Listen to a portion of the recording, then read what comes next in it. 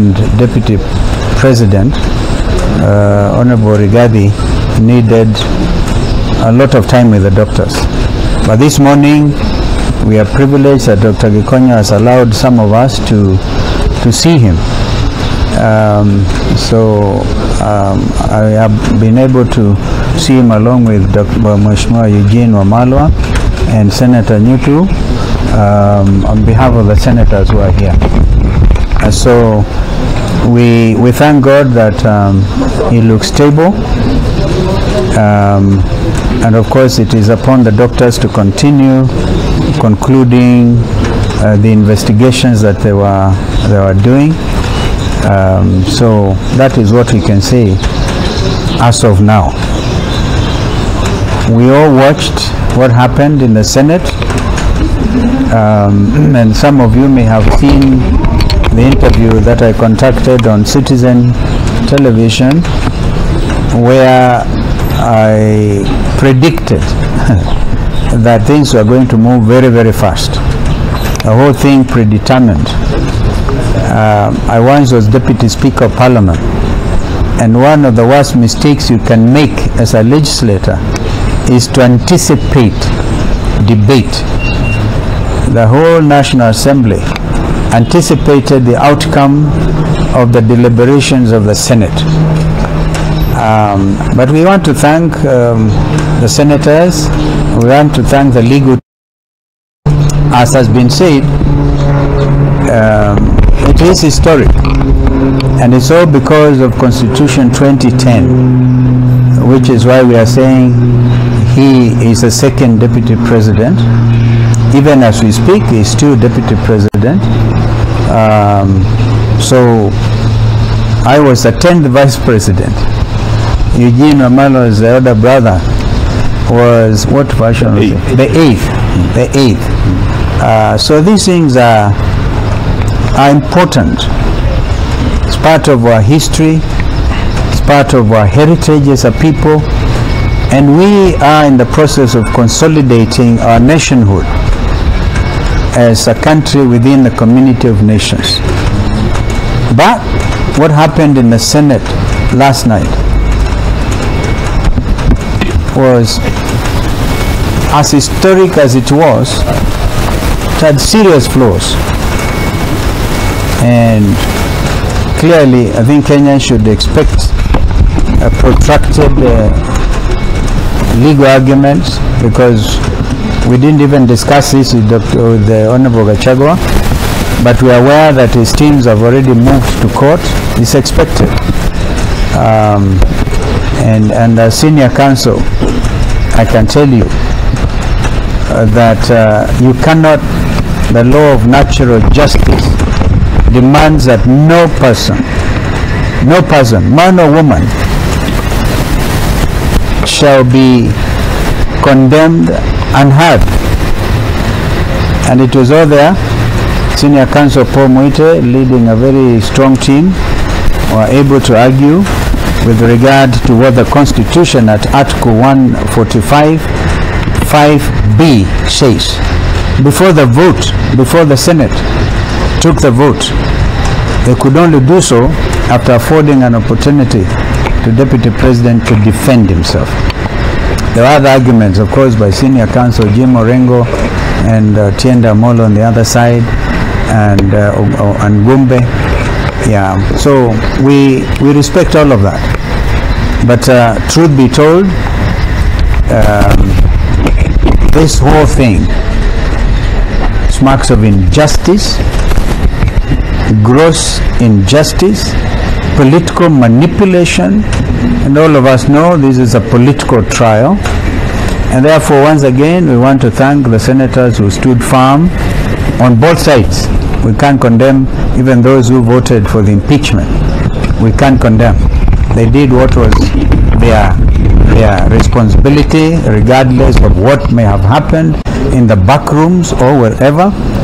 And then the country continues to learn a lot from this impeachment process.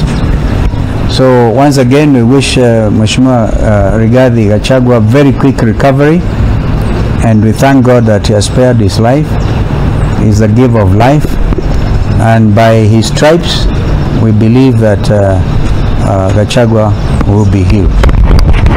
Kama kuna kitu mwenzangu angeongeza, anaweza kuongeza, and one senator maybe, and ones who are on the kwa Kiswahili ndio nikusema, basi nikusema kwamba tumemwona napata fursa ya kumwona Mheshimiwa Rigathi Gachagua, naibu wa rais wa awamu ya pili chini ya katiba 2010, na tunashukuru Mungu kwamba anaendelea vyema kulingana na ripoti ambayo tumepatiwa na madaktari, lakini bado ako na udhaifu, na kwa hivyo atunge hata kumzungumzia hata zaidi. Tunamtakia kila laheri, lakini huku tukizidi kumtakia uponyaji wa haraka, hatuna budi ila pia kuangazia yaliyofanyika jana kwa seneti. Tuwapongeza wale maseneta ambao walichukua msimamo wake katiba, lakini kama wanasheria, mimi mwenyewe najiunga wazi na yale ambayo Mheshimiwa Senior Counsel Paul Mwite aliyazungumzia juu ya ukiukaji wa sheria kikatiba na mambo yao, na hiyo maneno ni wazi yataangaziwa kindani sana kwa mahakama. And we continue to insist that the last line of defense for the future of this country remains our judiciary. We want to urge that justice reign. Heavens may fall, but may justice reign. May justice reign in our courts. May there be men and women able to avoid a situation of state capture. As we have said, this country's economy is under state capture. We all have said it openly before that the legislature itself is under capture by the executive. And we will, as a people's loyal opposition, continue to talk to Kenyans, have conversations about that fearlessly, knowing that this is a country under God. My colleague can add something. Comments of Senior Counsel Stephen Kalonzo Musyoka, particularly on the issue of violation of the basic rules of natural justice. And he has said one of those basic principles of natural justice is that no one should be condemned unheard. Yesterday was a sad day for this country because His Excellency Rigathi Gachagua, who had submitted himself to the jurisdiction of both houses of parliament and never missed a sitting, never was late, both in the National Assembly and in the Senate. And even when he was given the opportunity to sit as his charges were being read to him, he chose to face his accusers on his feet rather than on his knees. And he stood throughout the reading of the 11 charges. The last 2 weeks must have been very stressful for him. And as a human being, there's only so much stress you can take. His doctors have told us here today that when he was admitted here, he had serious chest pains. In fact, he had very high blood pressure. The stress he had gone through, he was short of getting a stroke. But they admitted him, they have managed him overnight. And we thank Dr. Gikonyo and his able team of doctors for the good care they have given His Excellency Rigathi Gachagua. But for Parliament, if we ever doubted that our Parliament is under capture by the executive, a very overbearing executive, last night was our evidence. Our Parliament is dancing to the tune of the executive both the National Assembly and the Senate. There was no reason why these proceedings could not have been postponed until Saturday. What was the hurry? When Speaker Kingi withdrew to his chambers, what were his instructions?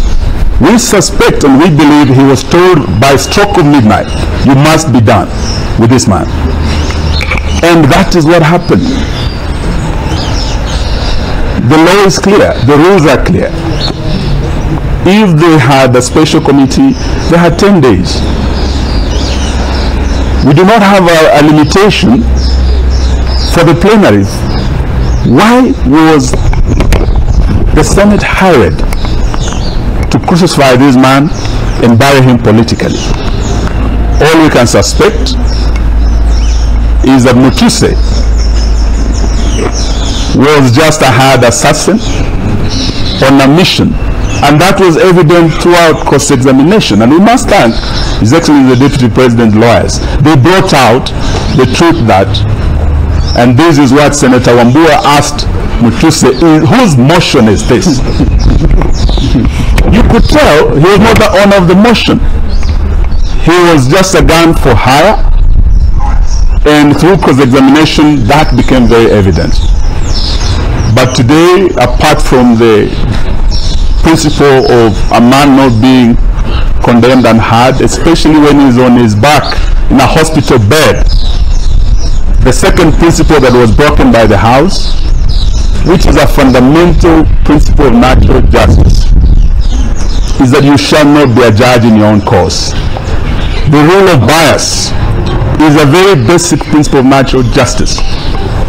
Both speakers of the two houses had been mentioned as shareholders, beneficiaries of an arrangement in Kenya Kwanza. They are interested parties. And one of them had, in fact, before the matter appearing before him, Speaker Wetangula, I think, was in Machakos County, when he showed his bias on a matter coming before him, he had already pronounced himself as to what should happen to Rigathi who was going to appear before him. Open bias was shown by the Speaker Wetangula, Deputy Speaker Sholei, Majority Leader Kimani Ichung'wah, the Chief Whip Osoro, and there couldn't have been a fair trial for Rigathi. So today we want to say this, that as a country we miss an opportunity to showcase that we have one of the best constitutions, not in Africa, in the world, the most progressive. Last night it was being tested. As a country under the rule of law, we should have respected and observed the two principles, fundamental principles of natural justice, and we let our country down. However, all is not over. As His Excellency has said, our last line of defense is the judiciary. We pray and we hope, as His Excellency's team appears before court, they will do justice. And this is what the Senate should have done.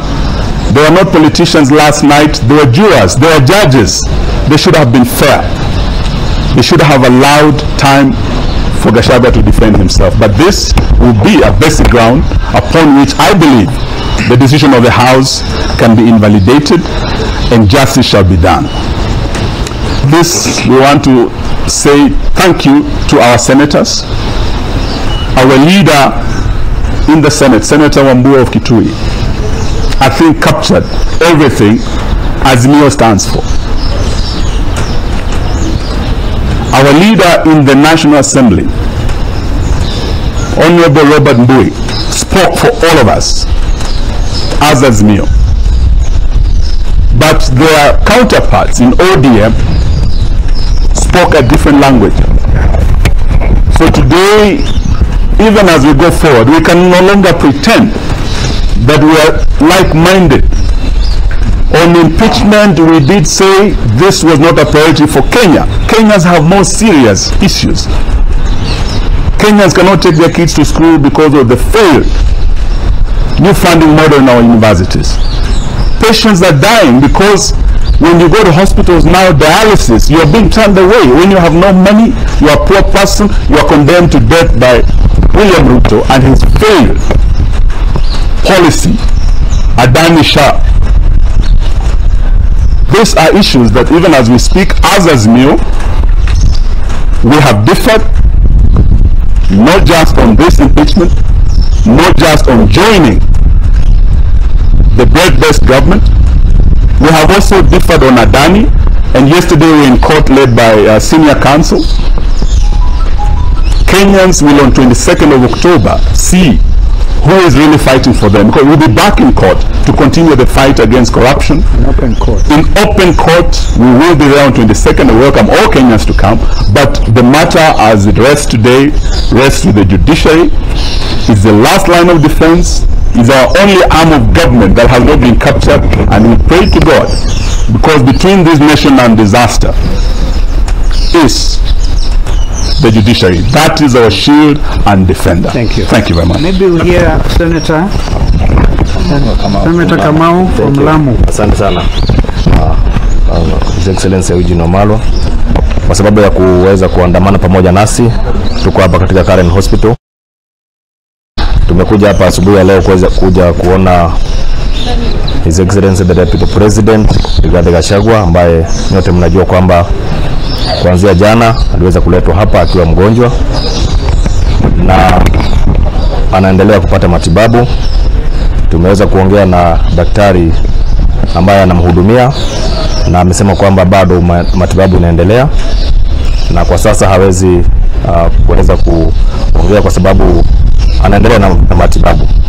Jambo nataka niseme ni kwamba jana mnajua vile ilitendeka, ya kwamba naibu wa rais Rigathi Gachagua alikuwa aweze kuingia katika bunge la Senate, aweze kujitetea kutokana na mashtaka ambayo alikuwa amekelewa na Mutuse, na mnajua kwamba haikuwezekana kwa naibu wa rais kuja kujitetea kwa sababu aliweza kugonjeka kabla ya yeye kuja kujitetea katika jumba letu la Senate. Nataka niseme kwamba ni jambo ambalo lilihuzunisha zaidi kuona kwamba Mheshimiwa naibu wa rais aliweza kuhukumiwa bila kusikizwa. Hilo ni jambo ambalo limeweza kushangaza sana nchi yetu ya Kenya, kwa sababu sheria inasema kwamba kila mtu ako na haki ya kusikizwa. Kama umeshtakiwa uko na haki ya kujitetea, lakini tunaona kwamba hakupata nafasi na haki ya kujitetea. Sisi tuliweza mawakili wake waliweza kuomba nafasi apewe mpaka kesho siku ya Jumamosi aweze kuja kujitetea katika lile bunge, na baada ya sisi kujaribu kuunga jambo hilo mkono halikuwezekana. Waliendelea na kazi ambayo walikuwa wameamua kufanya, na nataka niseme ya kwamba tulijaribu kwa uwezo wetu, lakini tulishindwa kwa sababu kule bunge ni numbers ambazo zinafanya kazi. Nataka niwashukuru sana wale senators wa kutoka mlengo wa Wiper Democratic Movement ambao walisimama na sisi katika hii vita ya kutetea naibu wa rais kutokana na mashtaka ambayo sisi tulipoyasoma tuliona kwamba ni mashtaka ambayo hayakuwa na mwelekeo, na walisimama na sisi na tuliweza kupambana vile tuliweza. Lakini tunasema kwamba tunaombea naibu wa rais afueni ya haraka wakati ambapo wanaendelea kupata matibabu katika hospitali ya hapa Karen Hospital, na anajua kwamba Mwenyezi Mungu ataweza kumsaidia na ataweza kutoka hospitali na ataendelea kuweza kufanya kazi yake. Mimi nataka niseme ya kwamba ni jambo ambalo ni la huzuni sana, maana mimi nawakilisha watu wa kaunti ya Lamu na waliniambia kwamba nisimame na naibu rais. Nilisimama na yeye mpaka mwisho kulingana na mujibu na haki ya watu wa kaunti ya Lamu. Nataka nishukuru sana watu ambao walinituma katika hili bunge la Senate kuwakilisha, na wanapotoa sauti ni wajibu wangu kama kiongozi kuona kwamba nimesimama na vile ambavyo wananchi wa kaunti ya Lamu wamenituma kufanya. Asante sana. Asanteni. I think that's okay. Tayari umetaja kuna Rigathi kama DP. tayari kuna jina jingine ambalo limependekezwa na Rais William Ruto ambalo ni jina la hili ni kuweka watu kama taifa na kama wakili. Kutajwa ni one thing na kuidhinishwa ni jambo lingine. Hivi tunavyozungumza, His Excellency Rigathi Gachagua is the second deputy president of the Republic of Kenya, but we shall see what happens going forward. Kilinganisha kwamba yeye tayari mawakili wake wameenda kwa mahakama na vile vile bunge pia inaendelea na hizo shughuli zingine ambazo wamezitaja.